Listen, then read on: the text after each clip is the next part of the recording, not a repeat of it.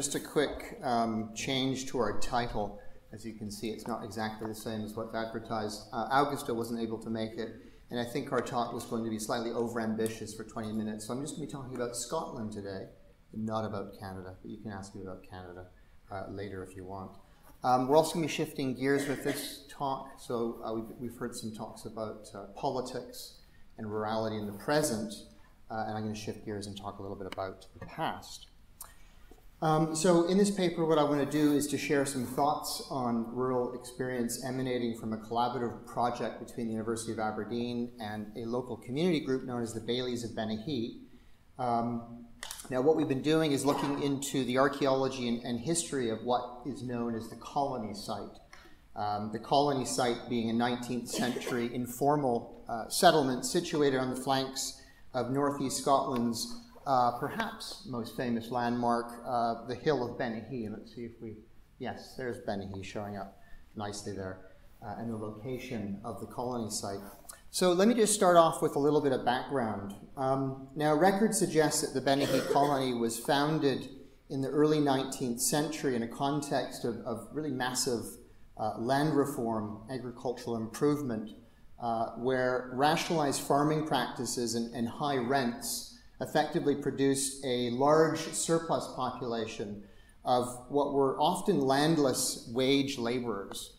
Now, a lot of people ended up getting attracted to cities like Aberdeen, places like Edinburgh and Glasgow. This is when these large Victorian cities grow. They're absorbing lots of folks from rural parts of Scotland.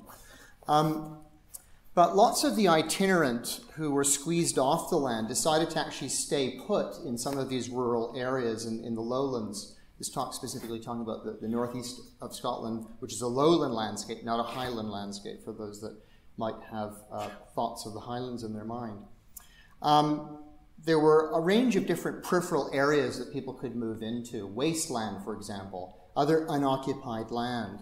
And Bennachie was a sort of a category of unoccupied land, effectively a form of commonty or a common land, which was used by surrounding communities to furnish a wealth of different types of natural resources such as peat and building stone. And it also became sought after, of course, by those who were sort of squeezed off the land elsewhere. So they were able to put down roots on this so-called wasteland. Now, by the 1840s and 1850s, an extensive crofting community had colonized the hill's lower slopes, and these folks survived by subsistence farming and also by selling their labor to local estates. Crucially, because they weren't paying rent, they were able to establish a fairly populous community and kind of a classic crofting sort of a signature where you're practicing subsistence agriculture, selling your labor, a bit of a jack of all trades, if you like. Now, 1859 was a watershed year for the 70 or so individuals that were actually living on the hill at this time, because it was in this year that it was controversially appropriated by the neighboring Balquhine estate. And following this, onerous improvement-style tenancies were imposed on the land, which led to a number of evictions. Now, if rent didn't quite spell the end to the colony, then the depression of the 1870s and 1880s and the drying up of agricultural farm work certainly did. And by the end of the century, the settlement was all but abandoned. So there are hundreds, if not thousands, of small abandoned settlements like this in Scotland. So what makes the colony so special? This is just an artist's impression of the colony done by the Bailies of Bennachie, or actually contracted to an artist by the Bailies of Bennachie. So why bother with this? As I mentioned, there's lots of sites of this nature. What makes the colony so special? Well, Bennachie's conspicuous physical presence means that it has tended to loom large within the lives of people in the Northeast. It's therefore not surprising that with the colony's arrival, it became a target for a variety of writers and commentators who singled out its perceived failings. We need to understand that in a historical context where social acceptability was rooted in land ownership, in legal tendencies and the trappings of economic and social improvement, effectively what's going on here is that these people are not showing these kinds of things, and that there's a certain identity that's being imposed on the colonists that emphasized their primitive and marginal nature, the marginal nature of their existence. And these writers tend to highlight the colonists' sort of humble dwellings, their apparent refusal to engage in modern agricultural methods, and they tend to kind of vilify them as an exotic race of mountain people sometimes, or at worst, licentious squatters and thieves in certain cases.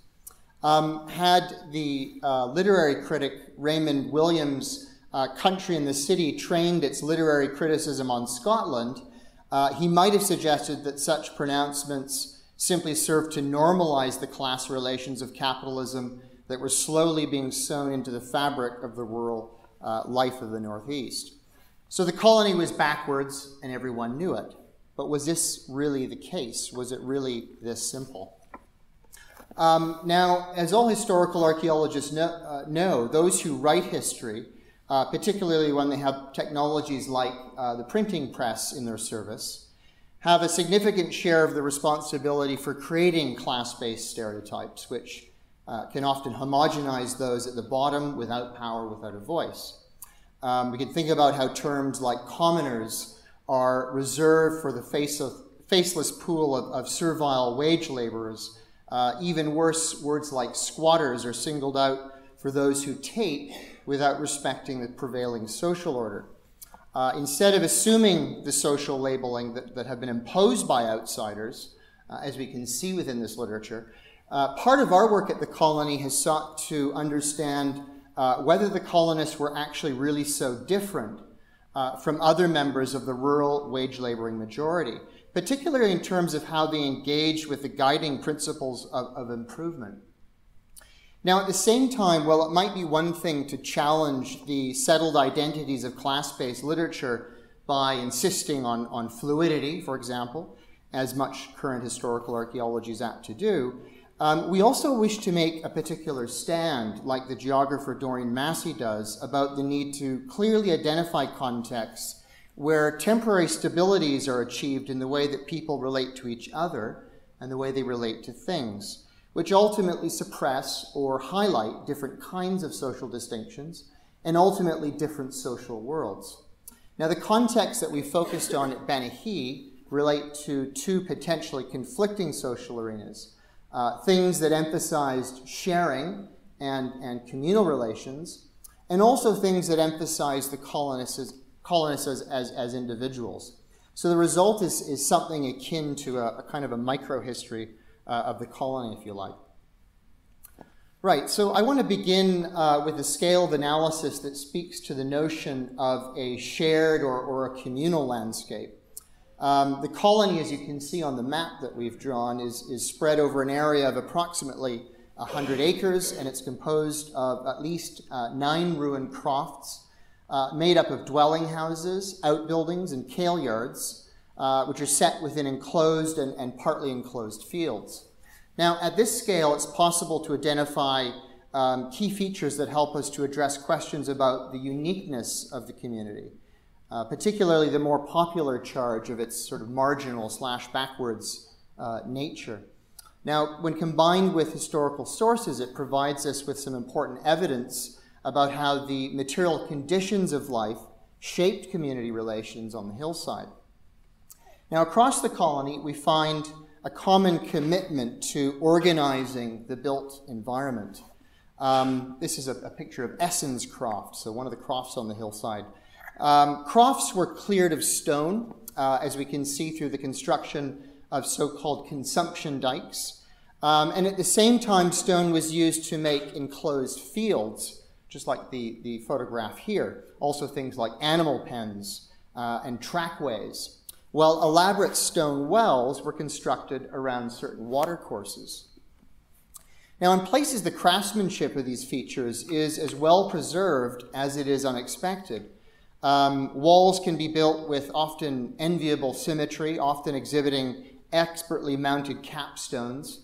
A reminder, perhaps, that the colonists were actually renowned as champion dikers. And although turf construction was still common in some highland areas in the 19th century, the cottages on Bennachie were made of undressed granite. They had gable end fireplaces, and they were built on leveled stances. From our perspective, rather than the sort of hovels of kind of popular accounts, the houses actually look remarkably like other solidly built crofting households known from the region more broadly. Now, the built environment can only really tell us so much. So to get a better handle on whether the colonists were improving their fields or not, we've also turned to archaeological science techniques. And here my colleague, Karen Millick, has been invaluable. Karen has come into the project along with the help of students and, of course, our collaborators, the Baileys of Bennachie. And they've recently carried out soil sampling at 3 different farmsteads, farms that we call Shepherd's Lodge, Hillside, and Burnside. Now, these locations are starting to reveal a story of anthropogenic inputs to the colony environment that begin to contradict some of the accounts about the sort of apparent backwardness of the colonists and their miserable attempts to kind of scratch a living from the hillside. We've dug test pits across kale yards, effectively kitchen gardens, across fields, and also unimproved land as well on the outskirts of the colony. And this has demonstrated really sort of marked differences in soil types. So test pits just outside the enclosed fields look a little bit like that, the picture on the bottom.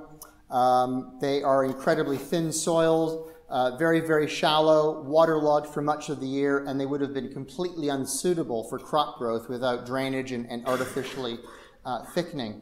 Now, in contrast, soil test pits excavated inside enclosed fields demonstrate clear evidence of improvement. You know, I've got a picture of one of the kale yards up on the slide there.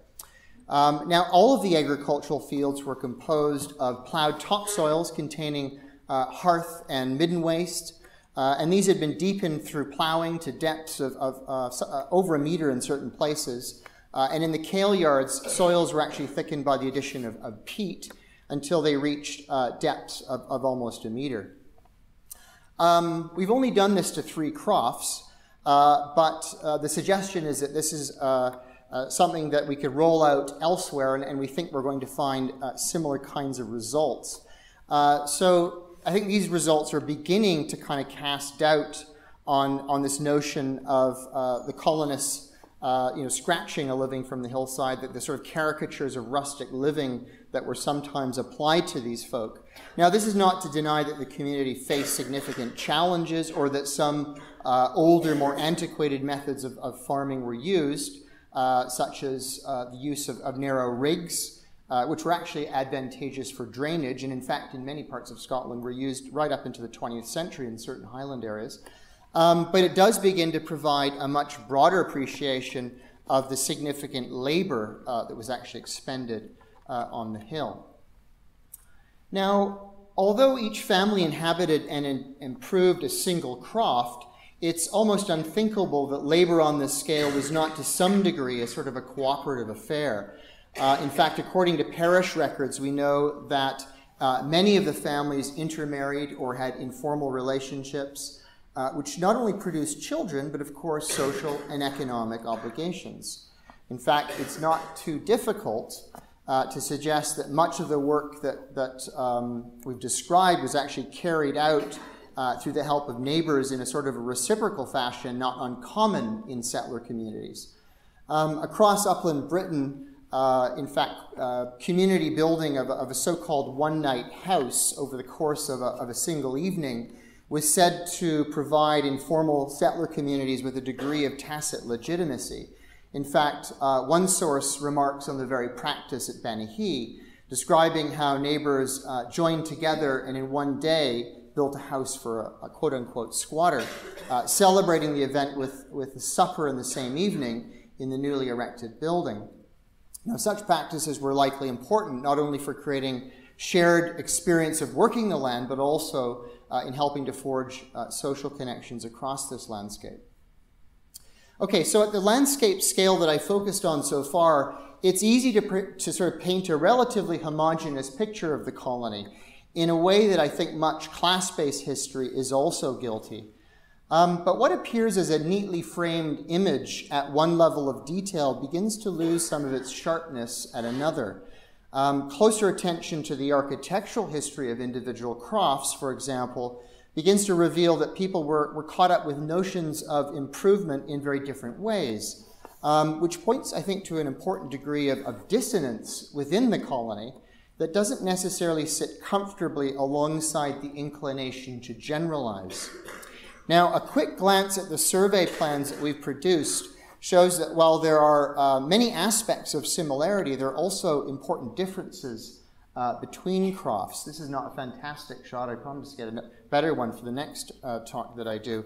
But we can see that with the farmsteads, we've got different sizes, some with larger or smaller dwellings. We've got presence or absence of outbuildings. We've got different arrangements of buildings.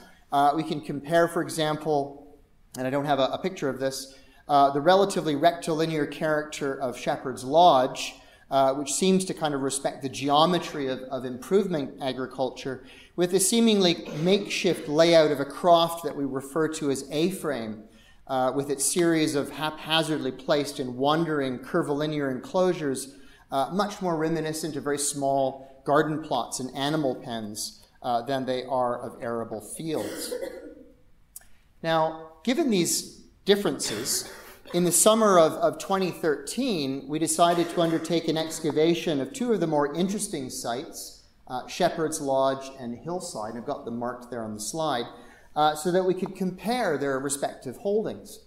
So what did we find? Well, both farms outwardly show improvement features such as stances built into the hillside and lime-mortared construction, but a closer reading of the archaeological evidence also reveals some interesting differences. Let's look at Hillside, first of all.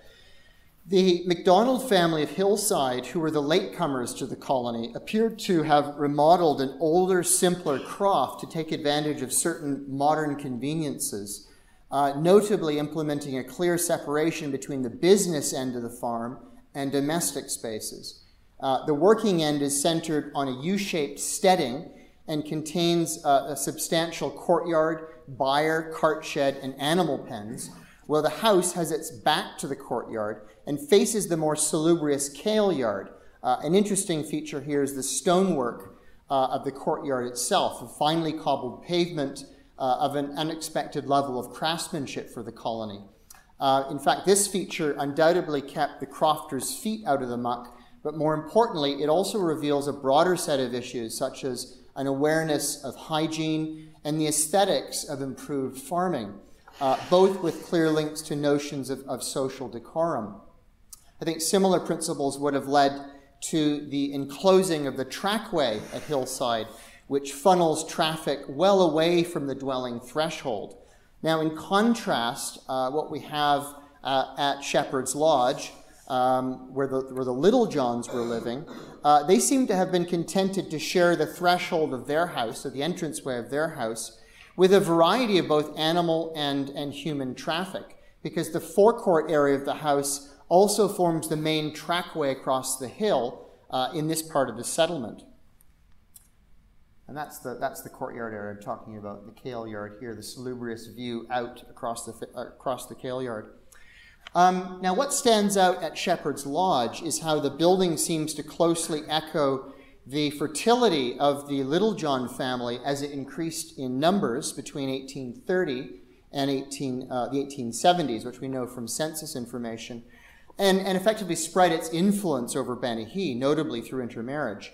Now, as you can see on the slide here, the multiple rooms sequentially abut an original single-celled structure, suggesting that the cottage expanded into a much larger four-celled range structure, including at least two separate apartments, a possible storage room and a cart shed to accommodate the ever-growing Littlejohn family. So we've got the original dwelling house here, and it's expanding out that way. Now, the excavation of the dwelling interiors at the sites revealed additional contrasts. The McDonald house had a relatively spacious floor plan consistent with a spacious two-room dwelling with a cobbled floor. Thank you. It had 3 windows, 2 facing the kale yard and 1 facing the courtyard, the latter helping to light a proppable hallway separating the rooms. While in the north room, we uncovered an ample gable-end built fireplace. Now, this was composed of a V-shaped stone firebox flanked by cheek stones, all of which sat on a substantial stone flagged hearth.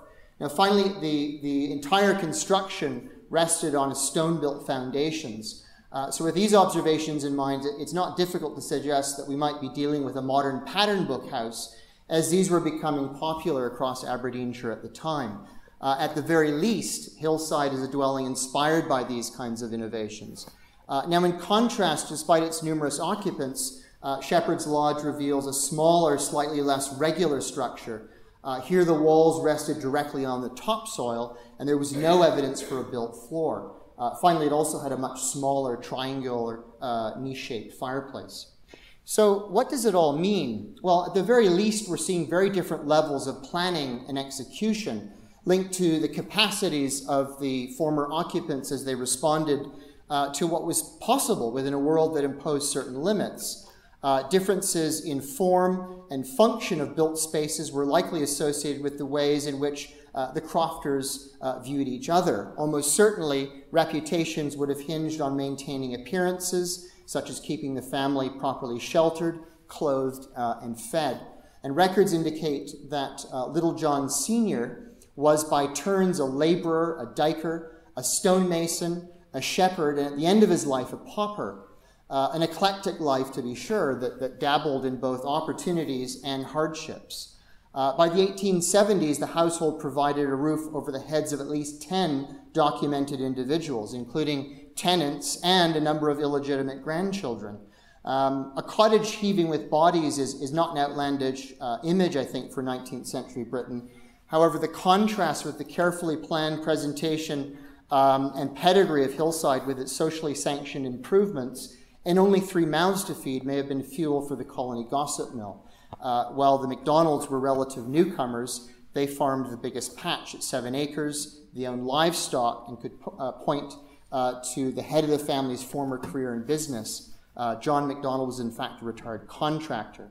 So the overall pattern is one of subtle discontinuities of family histories with different pathways and changing circumstances. So just to briefly summarize, we cannot deny that the colonists experienced a range of hardships which might be used to reinforce certain discourses about rural poverty, and those that witnessed the sharp end of transformations in the age of capitalism.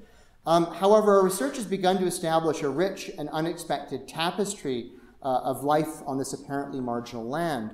While the colonists were certainly victims of popular representations of poverty, what social anthropologist Maya Green calls an identity of form rather than content, attempts to classify its residents as mountain people, rural poor, or even squatters begins to look a little superficial once we begin to start to assemble the range of evidence at our disposal. A collaborative approach following various lines of questioning allows for interpretations that are multi-scalar and hopefully more richly textured.